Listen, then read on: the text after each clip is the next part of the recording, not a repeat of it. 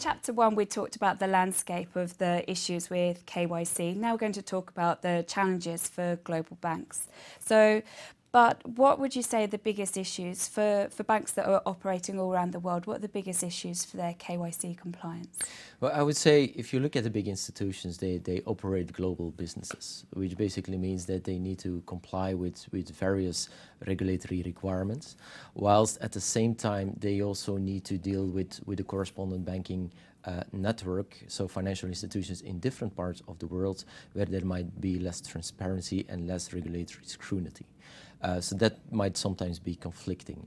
What is also clear is that a lot of those global banks, they operate into multiple jurisdictions, which basically means that they need to comply with various, sometimes slightly contradictory regulations. Can you give an example of that then, where there might be a conflict or contradiction? Well, I guess without going into specific examples, if you were a UK branch of a US institution, and you were in the process of onboarding or remediating a correspondent banking relationship, what you will need to make sure is that you comply with the regulations and the requirements that have been set by the FSA, whilst at the same time you also need to ensure that you work within the regulatory framework that has been defined by the US authorities.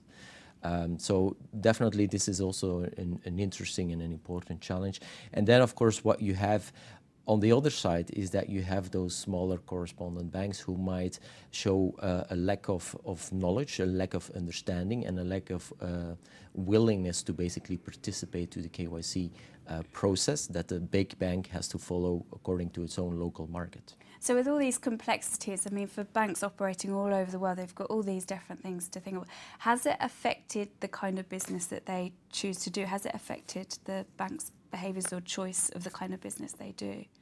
Well, I think for sure there has been more and more involvement and activities around compliance, and there also has been more regulatory controls.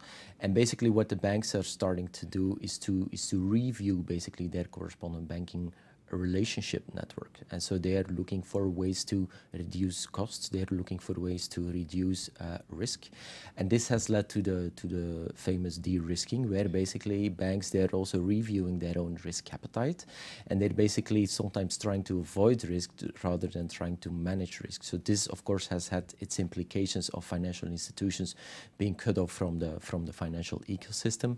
And second point, I think, in addition to that, there has also been a cry for more transparency, where basically banks are putting stronger expectations on other financial institutions in terms of providing more sensitive information. One example that I would like to highlight is, for instance, looking into kind of thresholds for providing information around ultimate beneficial ownerships.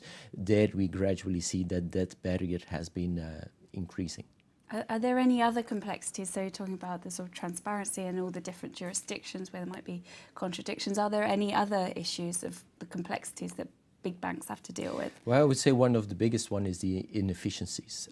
So throughout the years, banks really have been developing their approach in isolation, trying to be as effective as possible, but in that sense a bit disregarding any type of standardizations or cost efficiency. And basically what is happening is, if you as a smaller correspondent, you reach out to a bigger bank to rely on some of his services or his global reach, that global bank will basically provide a list of requirements to which you need to fulfill.